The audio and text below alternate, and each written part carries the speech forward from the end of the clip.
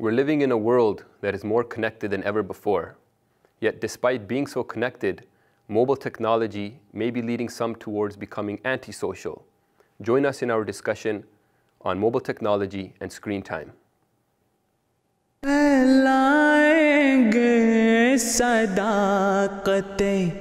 इस्लाम कुछ भी हो जाएंगे हम जहाँ भी के जाना पड़े हमें जाएंगे हम जहाँ भी के जाना पड़े हमें. Assalamu alaikum. Welcome to Beacon of Truth, a live program in which we discuss a variety of contemporary issues relevant to today's young Muslims. To help analyze these subjects, we get the views and expertise of some guests, as well as the general public. You too can get in touch with us with your comments and your questions. You can send us your comments and questions via Twitter or Instagram using hashtag BeaconMTA. We are also conducting today an online poll about today's subject, so be sure to take part in that as well. Today, I am joined by my two colleagues, Farhan Iqbal Sahib and Rizwan Muhammad Sahib, both of whom are serving as imams and missionaries of the Ahmadiyya Muslim community here in Canada. Today, we're discussing a topic on mobile technology. We are living in an age where technology has brought the world more closer together than ever before. In fact, more than 3 billion people are connected to the internet across the world. And every coming day, we are seeing greater and greater strides in the field of mobile technology. But despite all of these advancements and improvements and efficiencies that it has brought into our lives, we are also seeing the dark sides of these technologies. A great number of the population with sleep deprivation, with psychological and physiological drawbacks from the use, or perhaps we should say the overuse of these technologies. Now, before we begin our discussion, let's get a word on the street and see what the public is saying on this topic.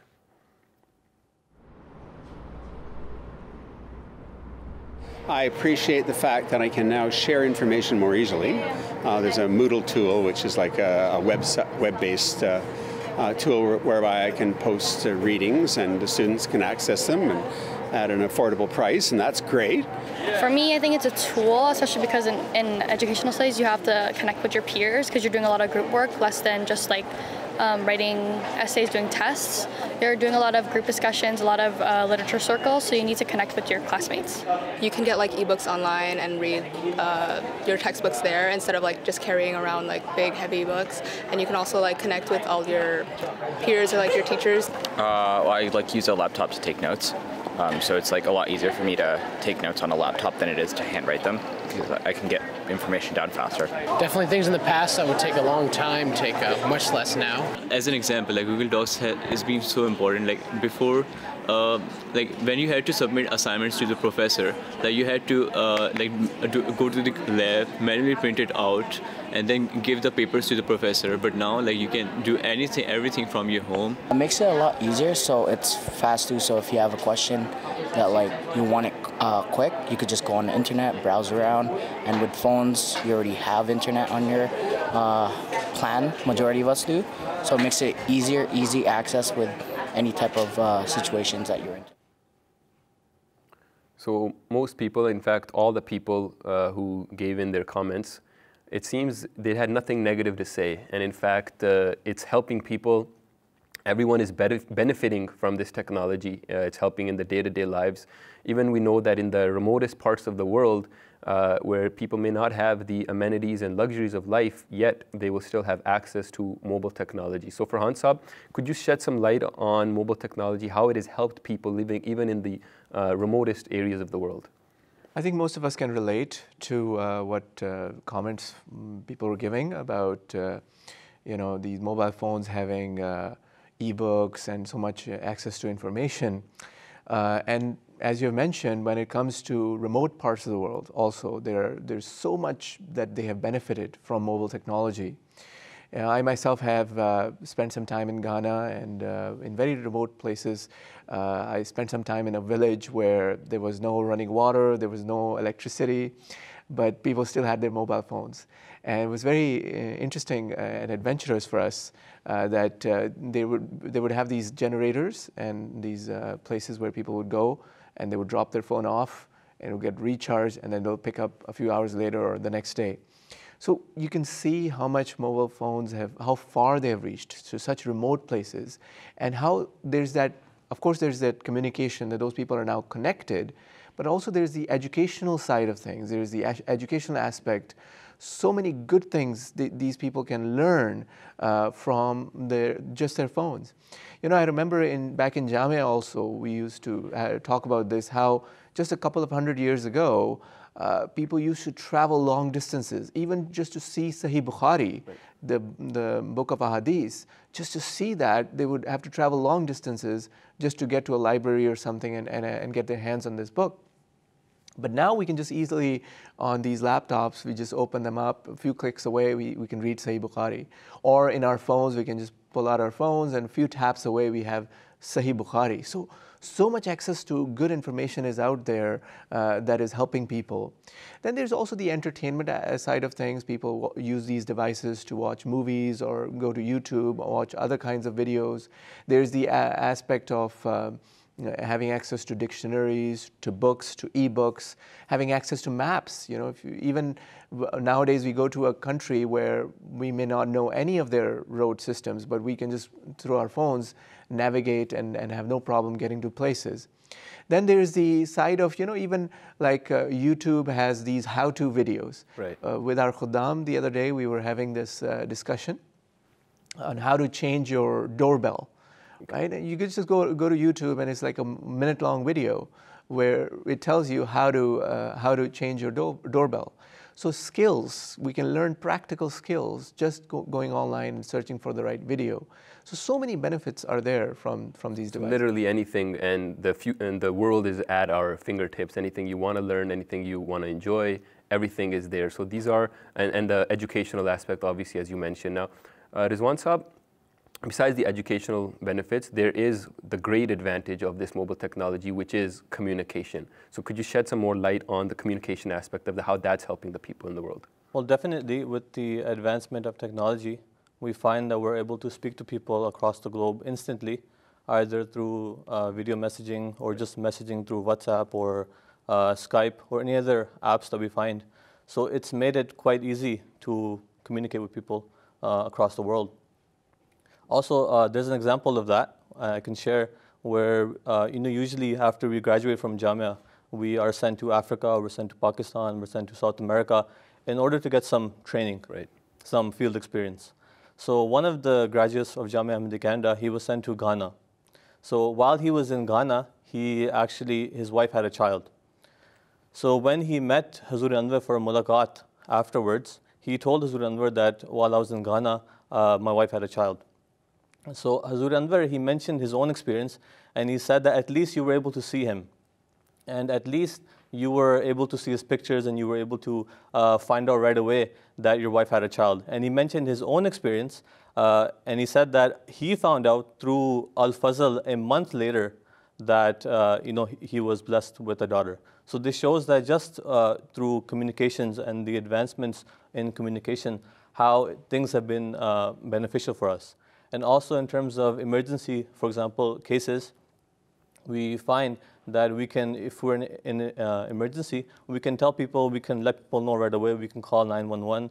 So these kind of benefits are always there, and those, they're helping us in our daily lives. So as far as communication goes, in times of happiness, in times of sorrow, very quickly and across the continents, across the globe, we can get in contact with each other and disseminate that information as quickly as possible. So these are some of the amazing benefits of the world that we are living in this day and age. I mentioned in the beginning of the program that the Beacon of Truth is a live program, and you can comment and you can send us your questions via Twitter as well as Instagram using the hashtag BeaconMTA. So we will take some of those social media questions. The questions will come later, the comments that have been coming in. This one comment comes in from F. Farouk Sahiba on Twitter. She comments that this is going to be interesting. A lot of my time in the day is spent in front of screens, taking notes, doing Jamaat work. And she says she's curious as to how the team will approach this topic. Jazakallah for your comment.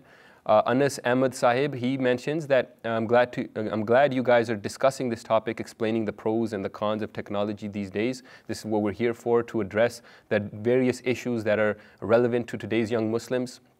Mahi Jamal Ahmed Saiba, she comments that we should try to give healthy options like reading and writing, art, and other constructive things. Inshallah, tune in for the rest of the program, and we will go into detail about some of the things that should be expected living in this society, which is apart from the social media or the mobile technology aspect. And Tahira Chaudhry Saiba, she mentions that if mothers and fathers make themselves available to their children and share their leisure times together, it will certainly play a very positive role in disengaging kids from the screens. And we are with you in this comment, absolutely. And our objective is also to keep these screens out of the hands of some of the very small youngsters because of all of the adverse effects that it does have on them, on their developing brains. Inshallah, we will discuss this in great detail, inshallah. And one last comment from Ahmadiyya 101 says that socialize in real life as opposed to online social networking. And that is the true social interaction that Islam teaches. We will definitely be discussing these aspects. Now, having been immersed in this technology for over a decade now, we are just now beginning to see on a global front how it's affecting lives of humanity at large. The harmful side effects, they're gradually being realized, and several are now actually becoming clinically diagnosed. So let's take a look and listen. I know some of my clients who lost their jobs because of spending a lot of time on their Facebook, on the telephone, on these screens. This is becoming a huge issue. Again, the medical cause for these issues, why they get attracted to these kinds of activities, that the medical cause is either their physical illness, they get tired, they don't address these issues. Second thing is that they are depressed, they are anxious, and when all they do is that they're spending time, so their physical activity reduced, which results in obesity and chronic fatigue. So they begin experiencing diabetic symptoms, hypertension, hypercholesterolemia, and finally, eventually, heart disease. Welcome to Beacon of Truth. Even though we've discussed so many of the benefits, the advantages of this technology, but Farhan Saab, we just, as Dr. Saab has mentioned, there is a lot of side effects. There's a dark side to this mobile technology. So could you tell us some more of the negative impacts of the mobile technology on the social interactions that our people are having? Yeah, so as Dr. Saab was talking about, there are health impacts, there are physical health impacts, there are mental health issues that are associated with phone usage. There's a lot of stress and anxiety that develops because our phones are meant to grab attention. They're always having these notifications and messages that the phone wants us to respond to. So obviously it increases the stress and anxiety levels of those who are using it. There's even something that is now called nomophobia. Nomophobia, it's a new term that has recently been going around. It's basically short for no mobile phone phobia. So if you don't have your phone around you, or you misplaced it, or you lost it, you have that anxiety, that fear, sort of, that phobia, that where's my phone, I need to find it, where is it? So that kind of anxiety that is associated with that. In fact, according to Psychology Today, research shows that 58% of men and 47% of women have this phobia.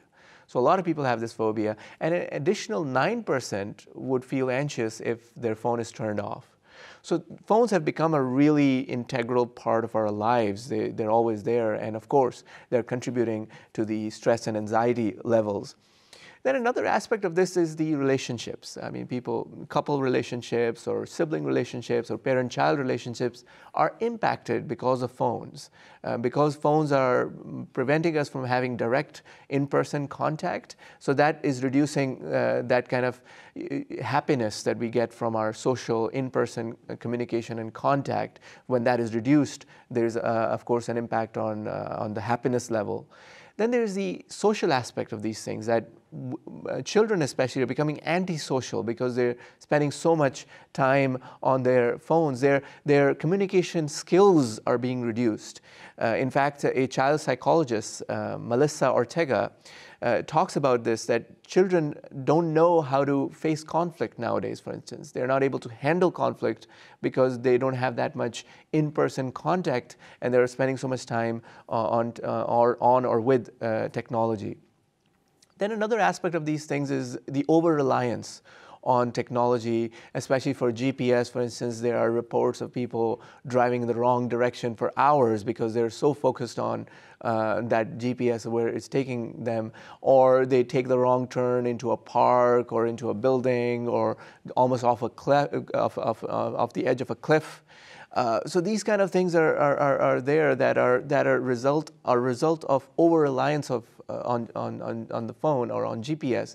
I mean, how many of us actually remember phone numbers anymore, right? It's a result of that reliance. And finally, there is that spiritual side of things as well. If you're on our devices, on our phones late into the night, we don't get up on time for Fajr prayer, it's an impact of the same screen time. In the Holy Quran, Allah says, A'udhu billahi minash shaitanir rajeem, Ya ayyuhallazina amanu qu anfusakum wa ahlikum nara, which is chapter 66, verse 7. O ye who believe, save yourselves and your family from the fire. So the fire can be a lot of things. The promised Messiah, alayhi salam, for instance, says, desires of this world create a form of impure greed, which in turn increases yearning and thirst for more. And this is in Malfuzat, volume 1.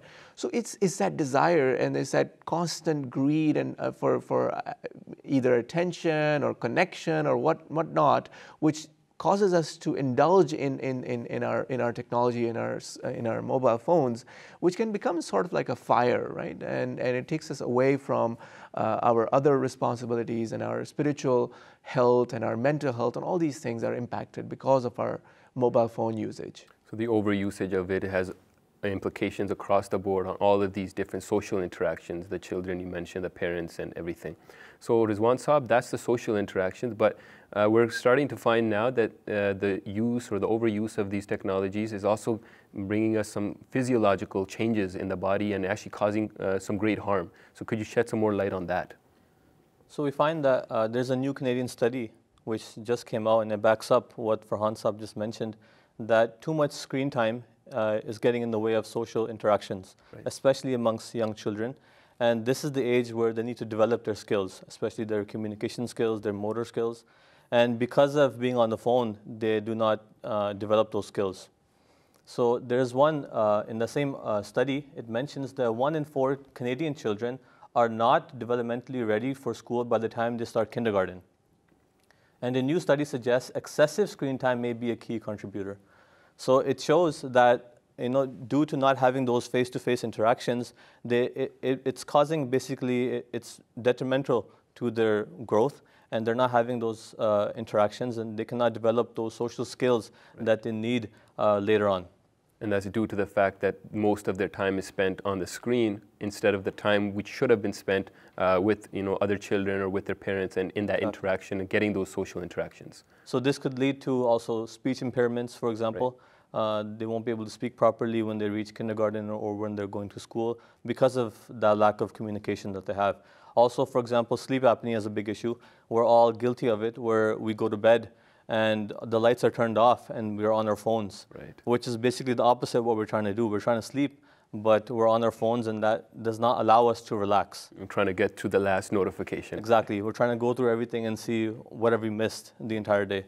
So these are the type of things, and studies have found that sleep disorders, especially, they're linked to depression. So certain things can cause depression, especially lack of sleep. And then we have something like we find that nowadays in children, we have neck problems and shoulder problems and spinal issues. And there's an article on the CBC website which states that some patients, particularly young patients, who shouldn't yet have back and neck issues, are reporting disc hernias and alignment problems. So we can see that at such a young age, where they shouldn't even be thinking about back problems and neck issues, and it should be something which should be maybe further on when they're older, they're having these issues nowadays. Yeah. And it's actually called text neck, where where they're spending the entire time looking down, they're on their phones, they're texting, and because of that, the neck is being curved to such an extent that it's actually causing them physiological problems.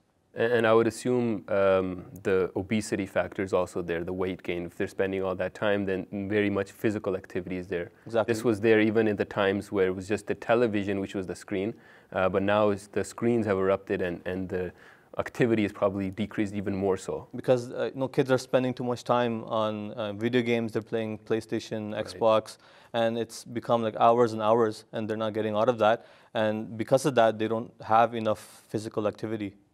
Jazakallah, gentlemen. Now that we have spoken about the advantages and also this very long list of disadvantages of these technologies, it seems that we should be finding ways to reduce our screen time, or at least have more control over our screen time. So we will discuss a little bit about the practical ways to reduce that screen time.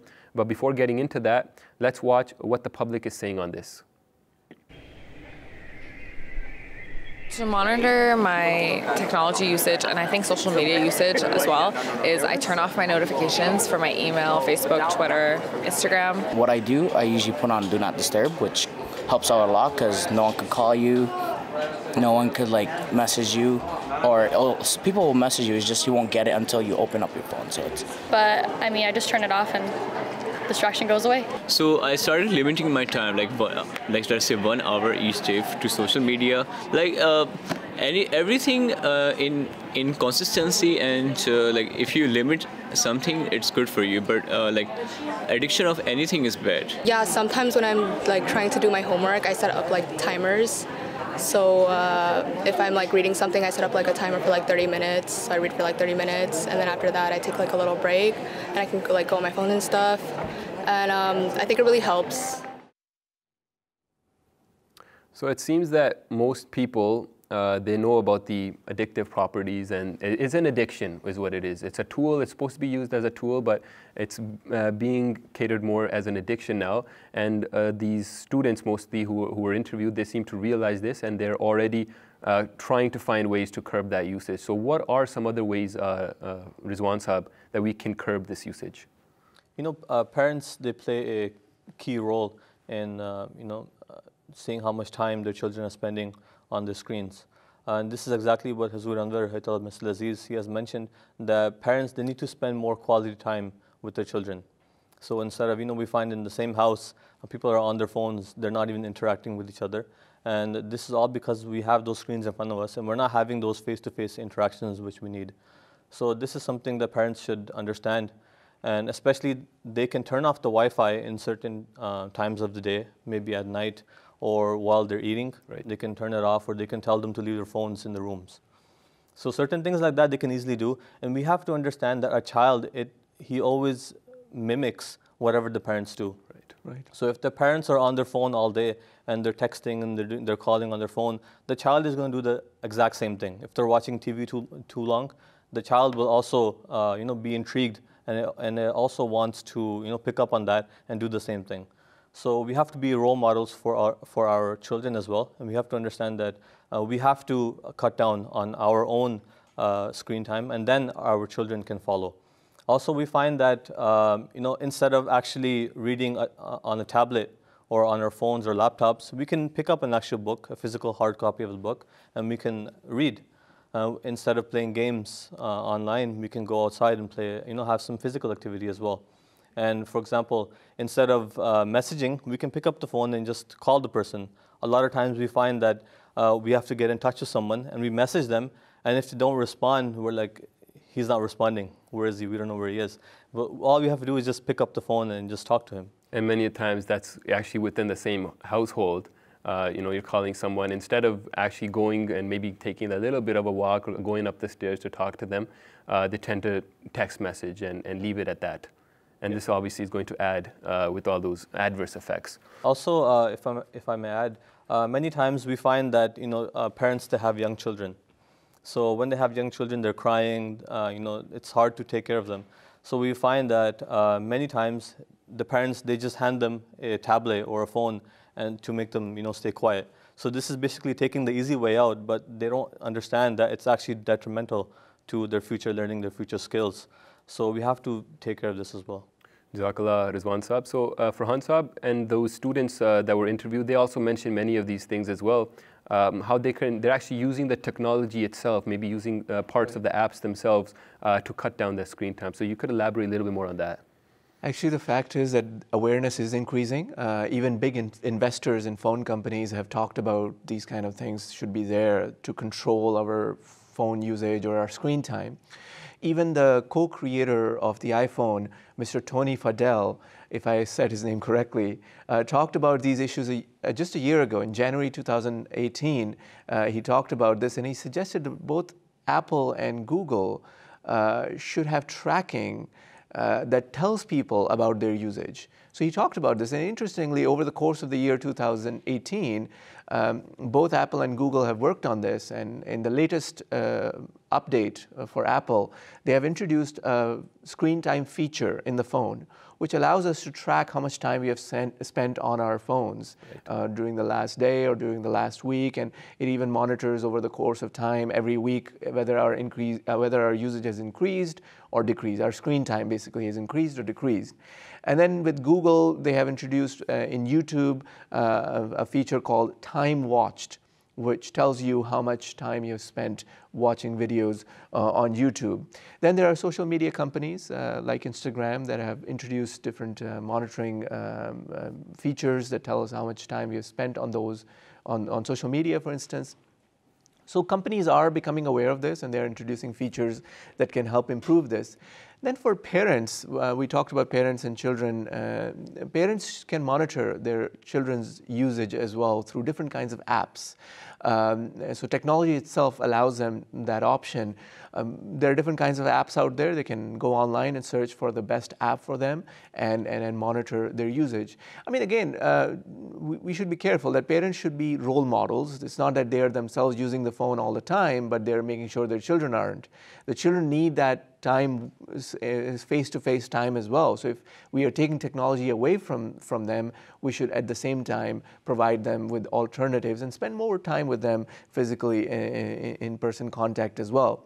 Even Silicon Valley superstars, Apple's former CEO Steve Jobs, Microsoft's co-founder Bill Gates, tech billionaire Mark Cuban, Reddit co-founder Alexis Ohanian. If you look for how they treat their children when it comes to technology and how they manage that, they're saying they're having the same concerns. I mean, Bill Gates, for instance, has even said that he banned cell phones for his children until the age of 14.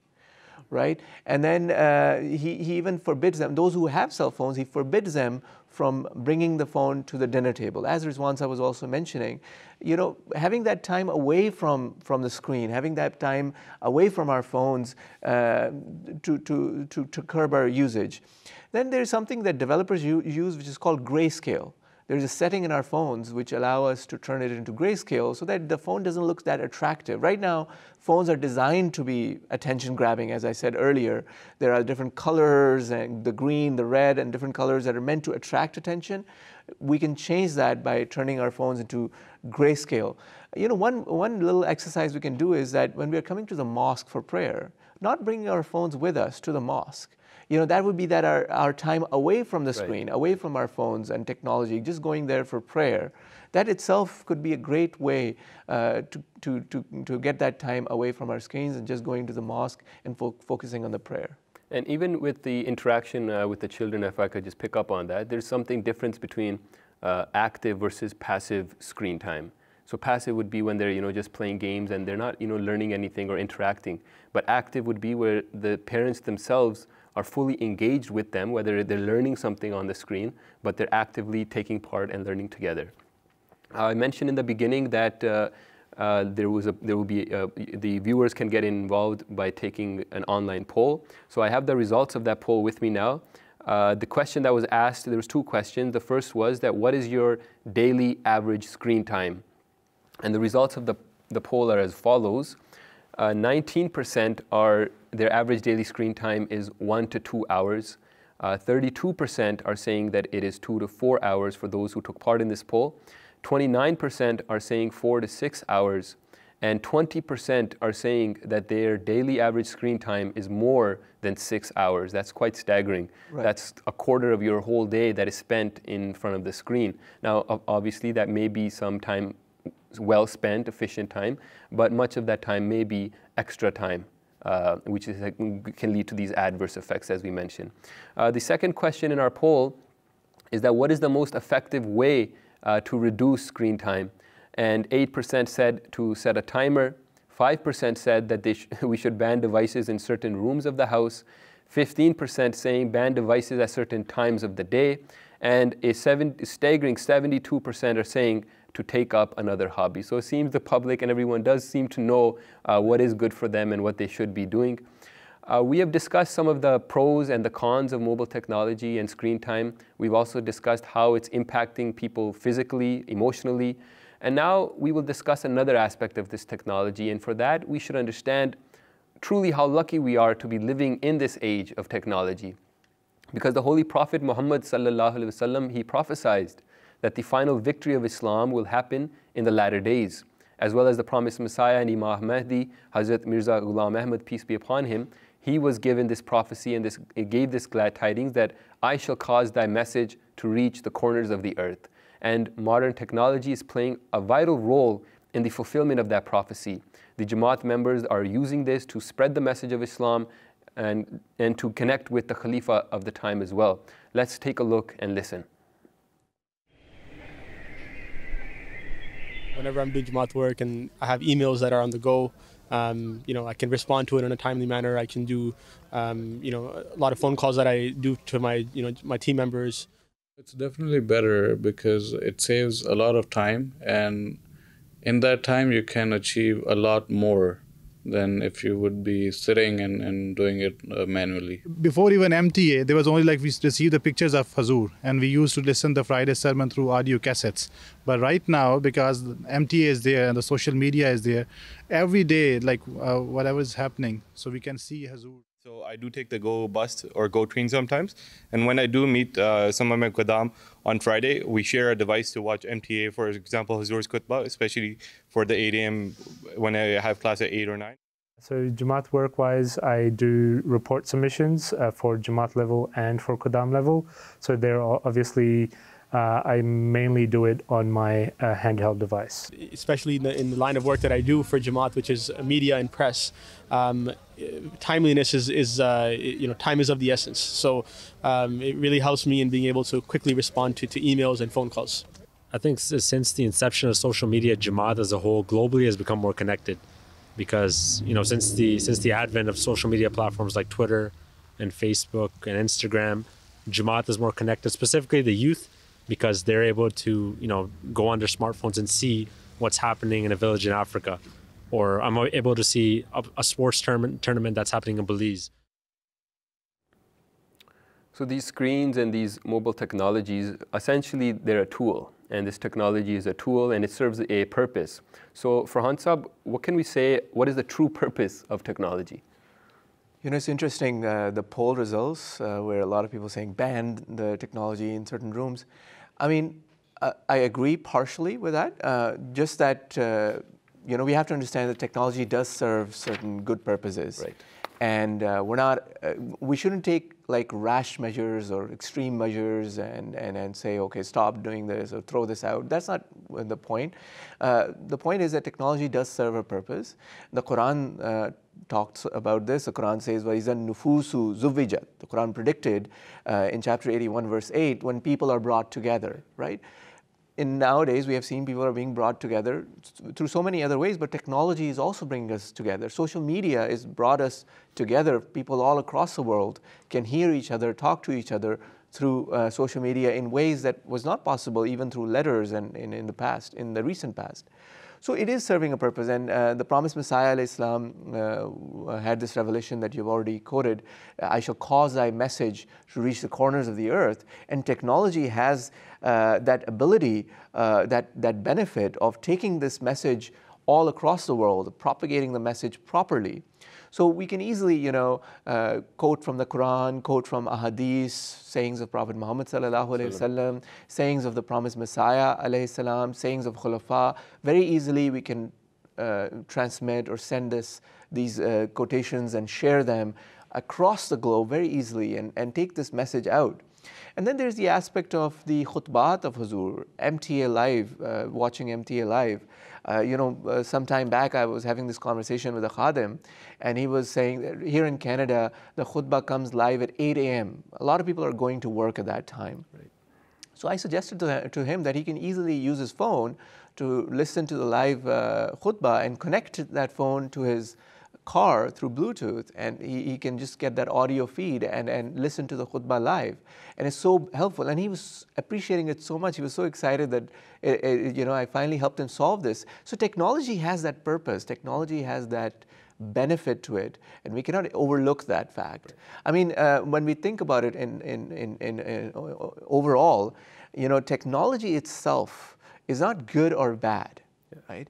The use of technology is what determines whether it's a good use or a bad use. If you're using it for tabligh, if you're using it to be productive, then it has some good purposes. But if you're using it for wasting our time, then it is a bad purpose. The promised Messiah had another revelation where Allah said to him, "Anta Shaykhul Masihul Lazi la yuda'u waqtuhu." As you are the revered Messiah whose time shall not be wasted. And by Messiah, it applies to us as well. We are the followers of the Messiah, and our time should also not be wasted on whatever we're doing with these devices. And we notice that obviously, as far as the efficiency, life is easier. Technology makes life easier if it is used correctly, and if we're using it at a moderate pace, moderately using it.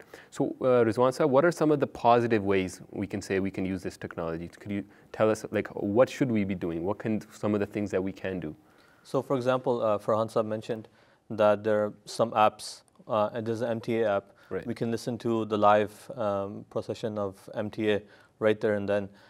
We can listen to the sermon, the Friday sermon of Huzur Anwar, Ayatollah Masih Aziz, live as well. And we find that many times on WhatsApp, we share different quotations, ahadith of the Holy Prophet sallallahu alaihi wasallam. So all these benefits are there. Even different countries we have that we can pay the chanda online as well, and even get the receipt in our emails.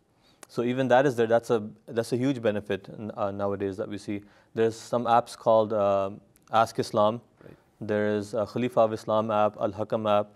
Even Al Fazl, the newspaper, we can read that online on our screens. Even Muhammad's Fact Check is also there. It's an app where it clears the allegations raised against the Holy Prophet sallallahu alaihi wasallam. So we can see that all these apps are there.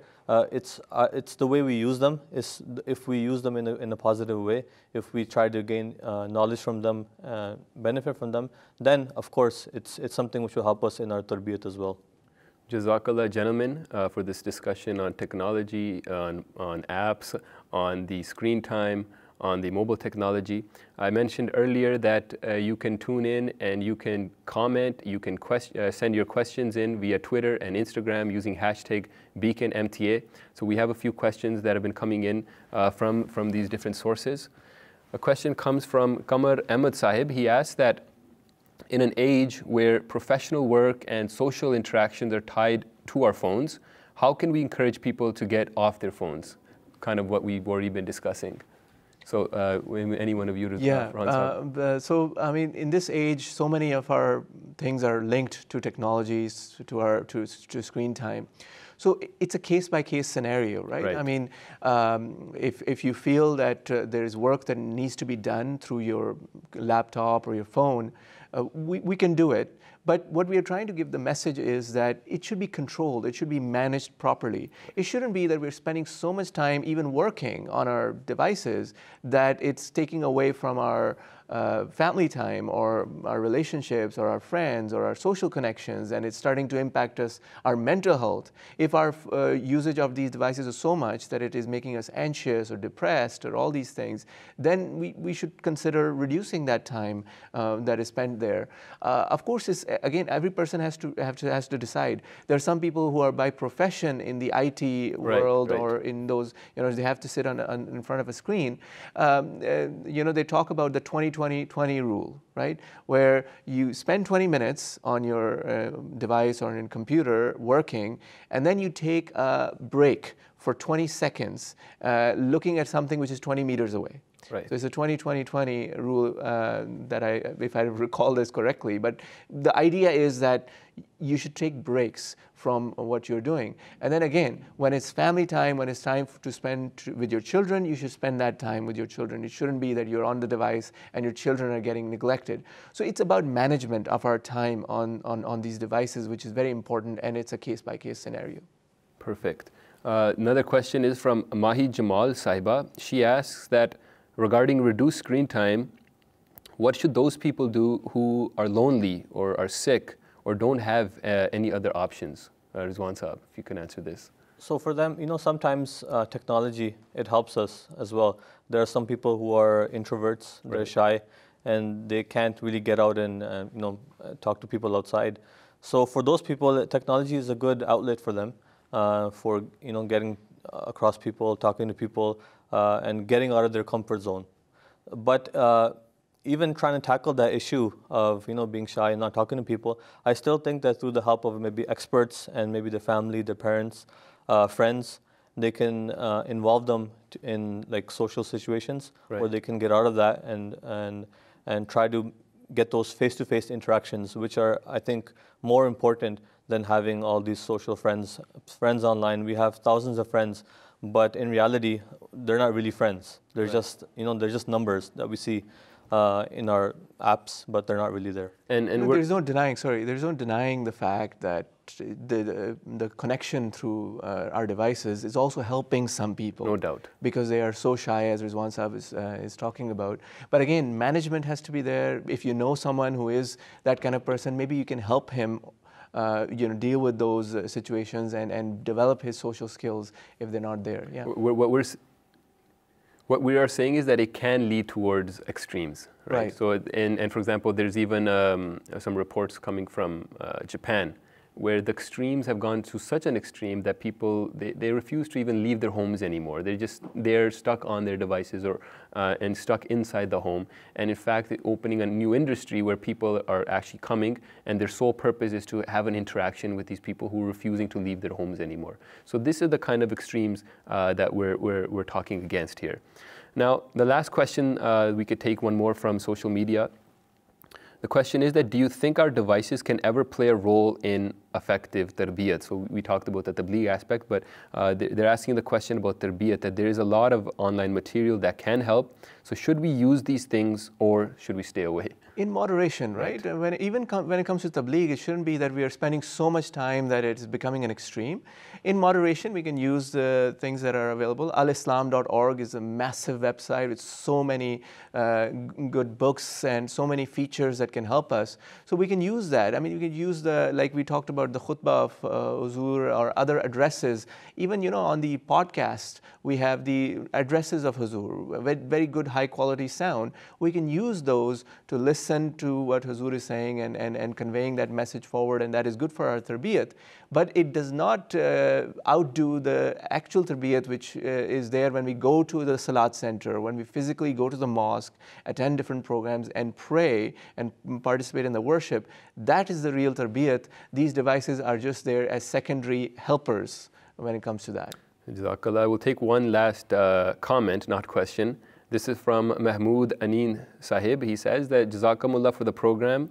Phones and social media take majority of our time, and it even affects people's adherence to prayer at the right time. And he's absolutely right about that. Right, we talked about this, right? Yes. I mean, if the phone is coming in the way, again, that we have to manage that. I mean, if it's coming in the way of our sleep, if it's coming in the way of our spiritual health and it's impacting our spiritual health, we have to manage that and we have to properly take care of ourselves. Jazakallah. So mobile technology, it is, as you've heard, it's very playing an important part in our lives. But an even more important part of our lives is our families, spending time with the family, with our children, with our parents, with our siblings. It is much more important than spending time on the screen for pleasure. We should be searching for our pleasure in these social interactions.